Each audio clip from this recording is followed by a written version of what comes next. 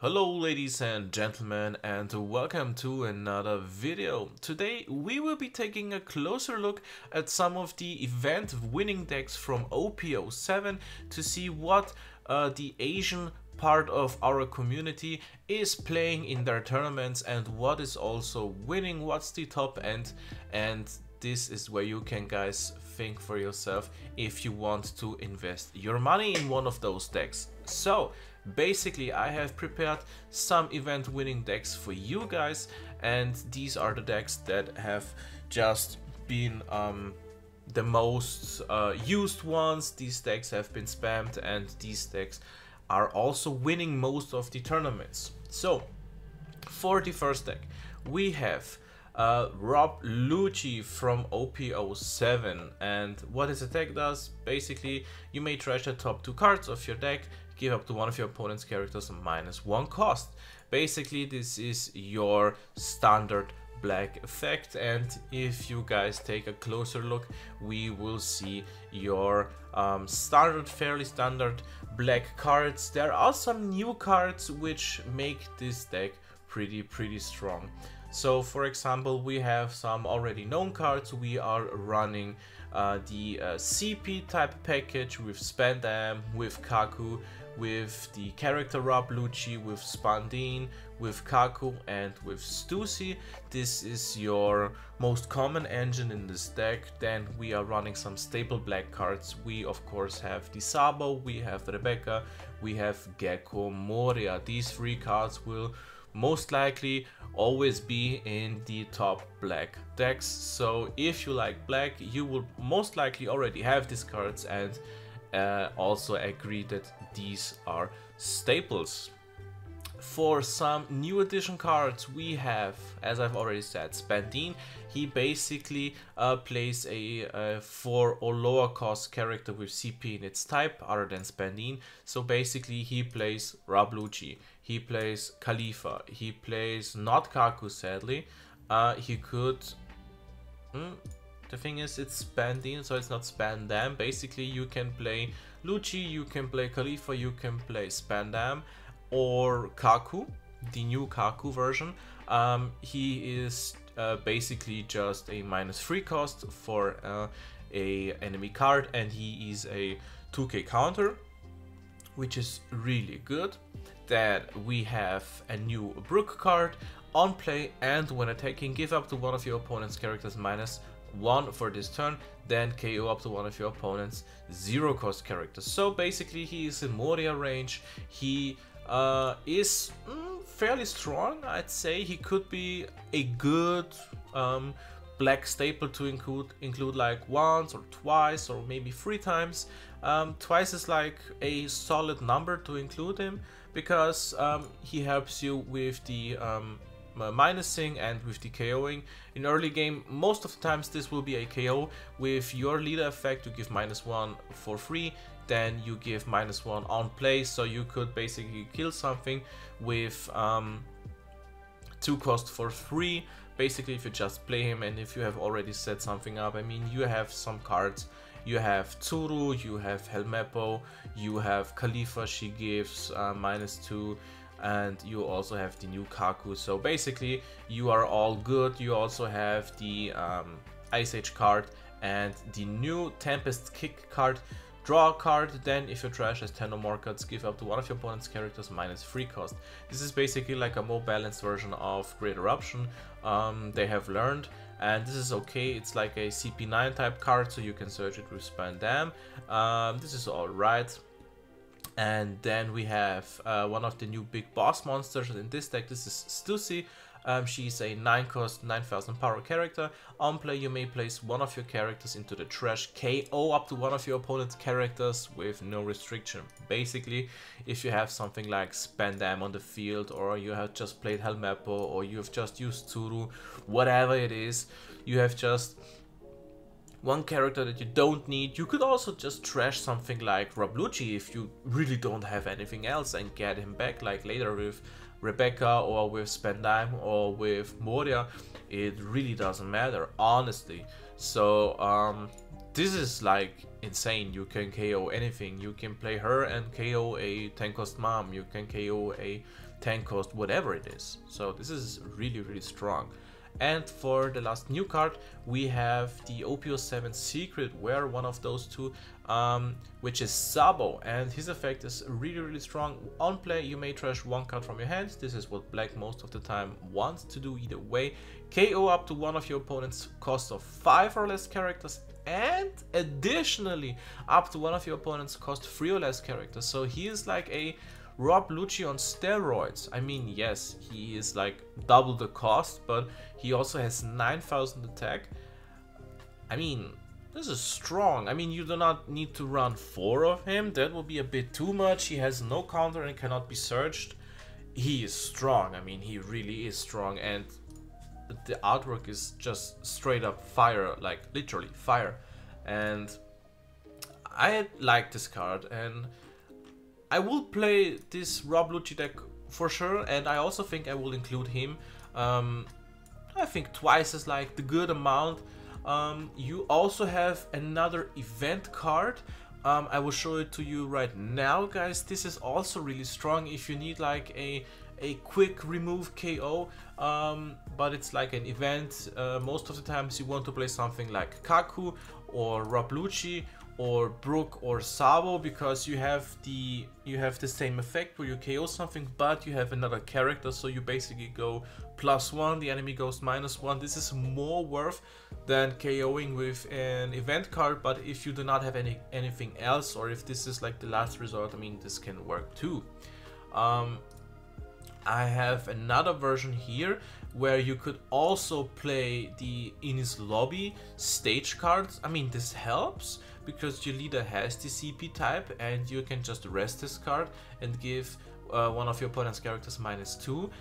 This is also something that can be included quite easily, and it has a really good effect because giving just -2 for nothing, you honestly just rage the stage, rest the stage, and give something -2. Then you're giving something -1 with your leader effect, and there is one enemy card which is already at -3, and we have some good ways to reduce. We have Tempest Kick, we have Ice Age, we have like anything, honestly.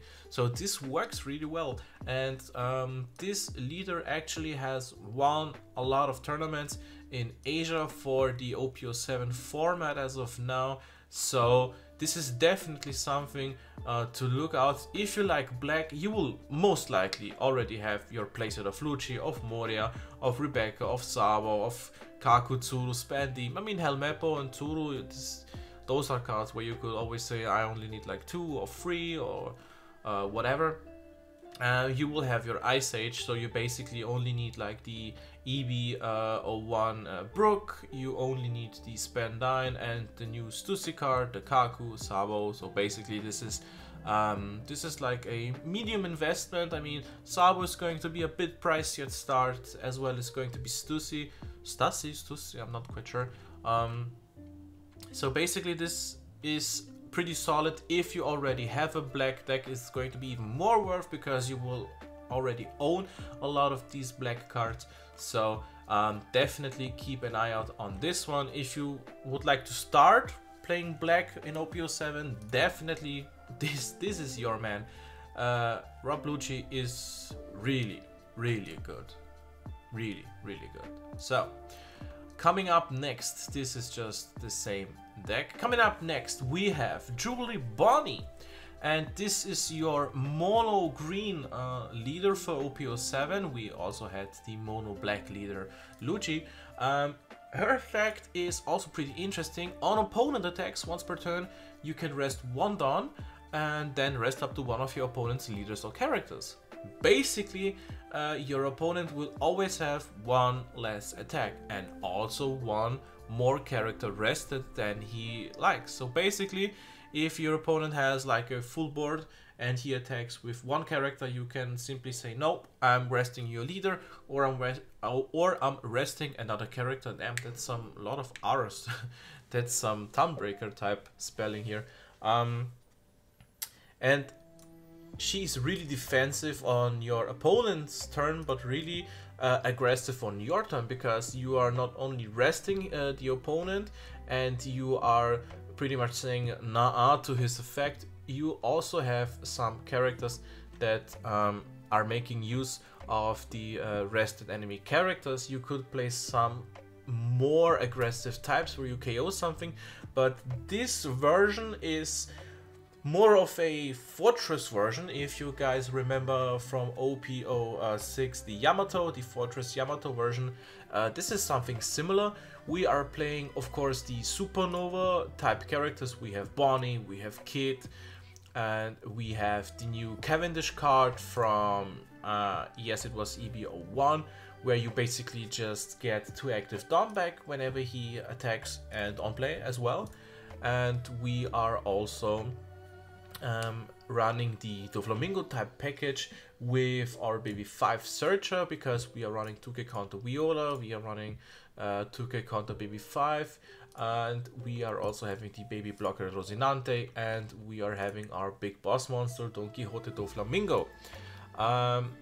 This is like a good mix of two. Green has always came quite good with the Don Quixote mix. Basically, you could mix anything in green with Don Quixote. It's really that solid, it's that strong, and this has also worked pretty well. This is like a early defensive game, but if you get to late game, I mean, this looks terrifying. I mean, just look at, we have the Tankos Doflamingo, we have the the 9-cost secret rare Zoro from Op06, which can attack 3 times. We have the OP Jones himself, which can rest 2 of your enemy characters and having rush. This is looking quite menacing, honestly. So in the early and mid game you will have a lot of control. Also, do not forget about the pseudo blocker Captain Kid, which your opponent has to target, but you have a lot of defensive power to actually block for him. So this is like a solid green deck right here. And also Bonney has won a lot of tournaments this as well.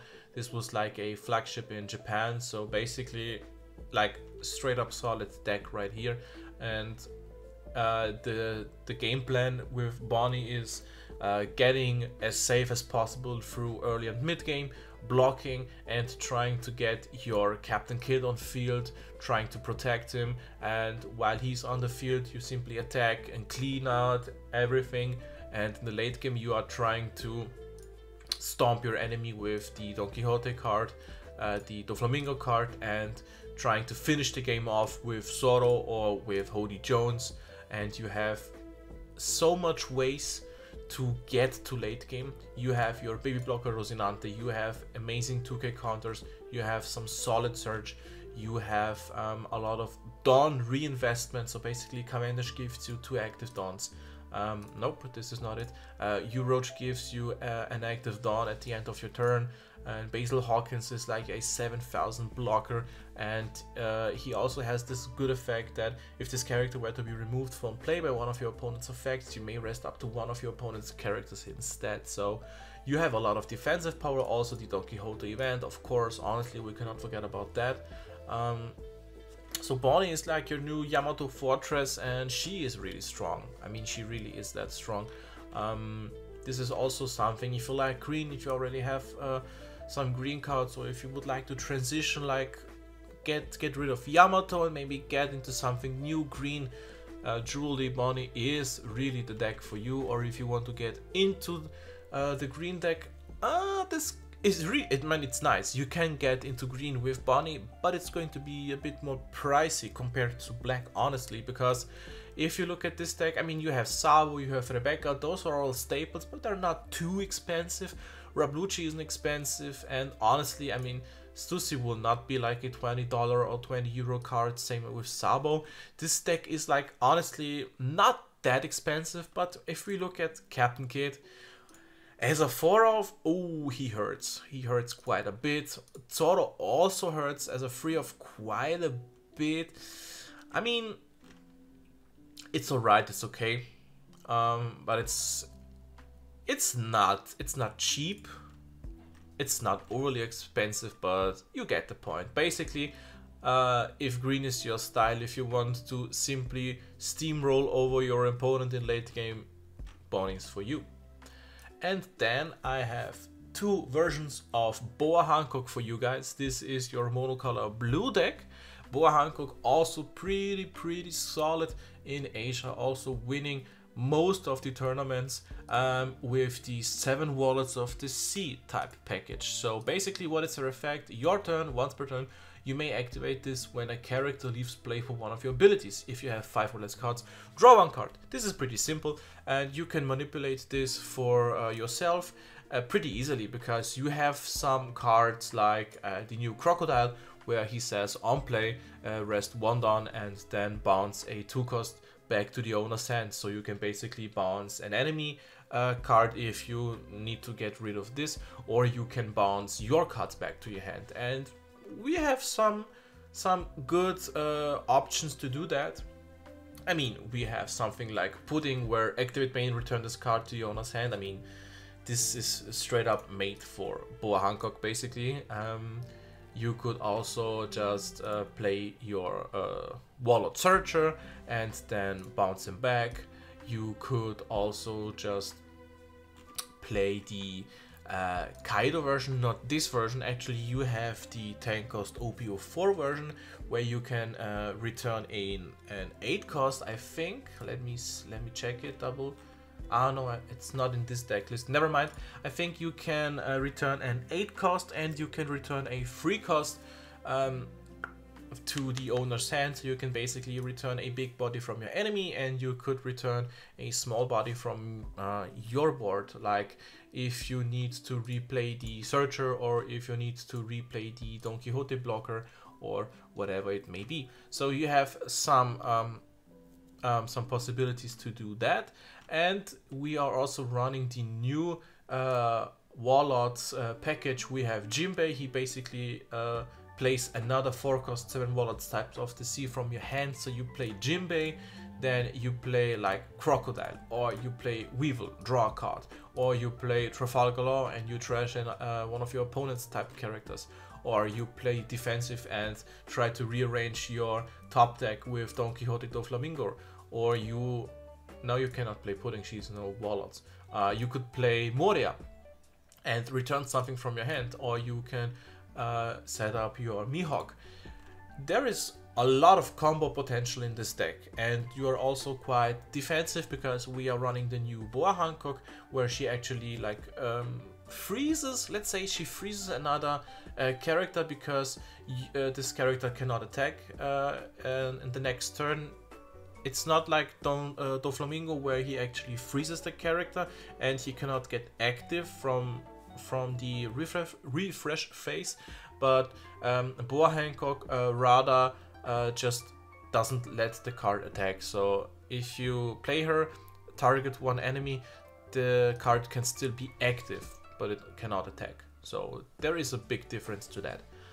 We are also having some event cards, the Red Rock to place just one character to the bottom, like whatever threat it may be, it's just gone. And we are also having the new 7-drop event card, Gravity Blade Raging Tiger. You can place up 2 characters with a cost of 6 or less on the bottom of their owner's deck in any order. So this is like a big help for some bad scenarios where the enemy just spams their board. And we are also running this Pudding. I mean, you do not have to run her, but it's quite strong. You can run her like a 2 or 3 of, or maybe even just 1 of if you really want her. Basically, this is the Pudding where your opponent returns all of their hand cards to their deck and shuffles their deck, and then drawing 5 new cards. This is like a hand destroyer if you play like against another blue or green deck. This is like terrifying. This is like, honestly, it's so bad for the enemy. For you it's insane, but for the enemy this is like a nightmare. And we are also running like the 9-cost Mihawk, pretty standard effect. You're bottom decking something insane, and the 7-cost Doflamingo, you simply return something bad from the enemy. This is like a solid blue deck. It really does all blue actually does. You are returning or bottom decking something, you are drawing, and you have straight up big bodies on the field, and you are just doing blue. You are just actually being and doing blue. And I think that Boa Hancock is actually this card. I think this is like honestly a bit too much. She's only a 6 cost having 8000 and such a good effect. I mean, what?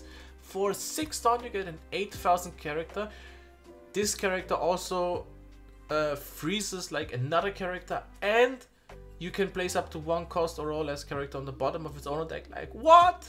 This is insane. This is really insane. And I think Jinbei right here, he is like your key card. He makes this deck so good. He makes this deck insane. Never mind. It is like a solid blue deck. If you like blue, if you play blue, Boa is there for you. And this is also, it's not that expensive, honestly. I mean, we are looking at 3 times Mihawk here. I'm not quite sure if he's going to raise or fall price-wise, but all the other cards, they're not that expensive, honestly, and these will be some staple secret wares. This is not an expensive deck. You can just play this card. I mean, this Kaido is changeable with the other 10 cost Kaido from Op04, but this is pretty much solid price-wise. So if you're also looking for a like maybe just a little bit over your budget price deck, this is it. So you also have the let's say the rearrangement version of this deck, where people are actually running the Sanji from Op06, where you can actually reveal the top card, and with it being a 9 cost or lower, you can then play it. So you have something like Mihawk, also you play Sanji and then Mihawk. Then you have something like Sanji and Sogeking, or Sanji and Whitebeard, or whatever, not Whitebeard, Ace, whatever it may be. I think this deck is not as strong as this straight up Warlords deck, but I think it was quite interesting. This is why I just wanted to show you guys there is another way of playing this.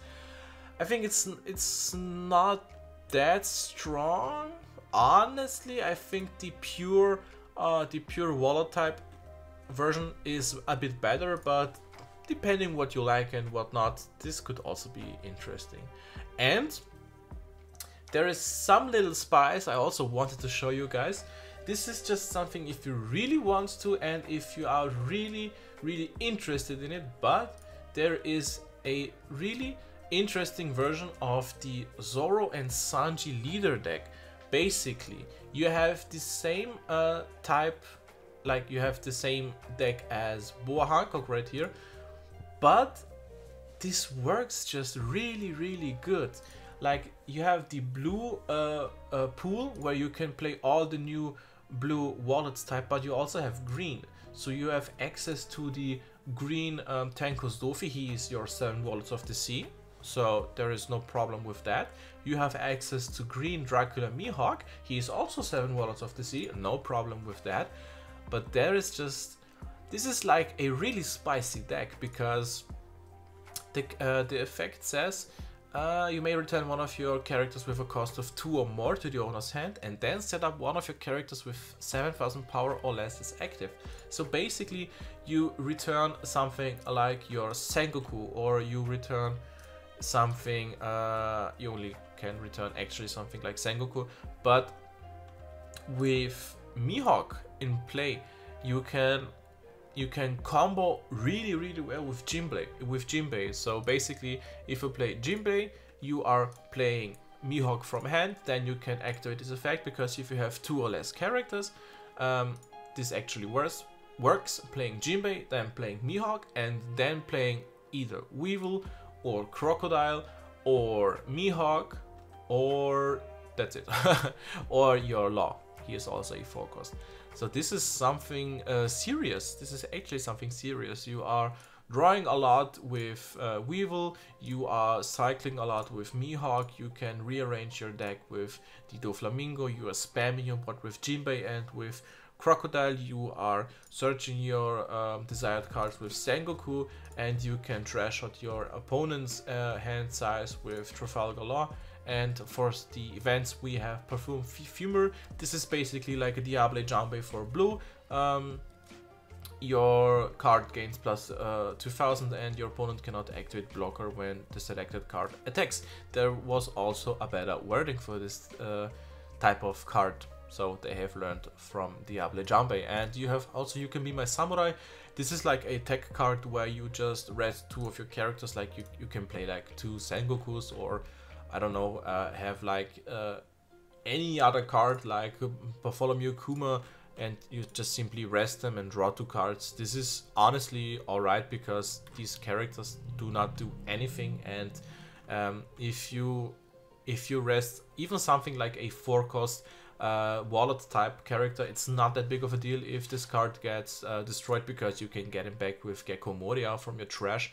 And this is just a good spice to draw even more cards, so keep that in mind.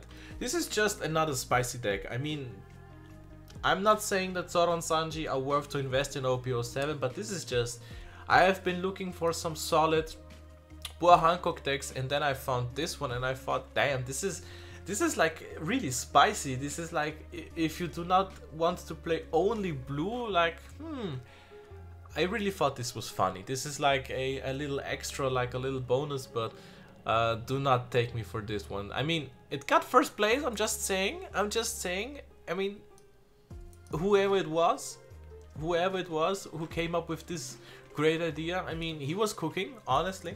But this is just a fun little extra I wanted to show you guys. So basically, if you're looking for a strong blue deck in Op07, you are really going to play Boa. If you're looking for a strong green deck, you are going to play Bonney, and if you're looking for a strong black deck, you are going to play Lucci. This is basically like, this is the top three standard colors we have there. I mean, red and yellow are also having some good decks. We all know that NL is up there, we all know that Katakuri is up there, and we also all know that there will be the black and yellow Luffy from the starter deck, but I think this is just from the Op07 alone, just the blank leaders.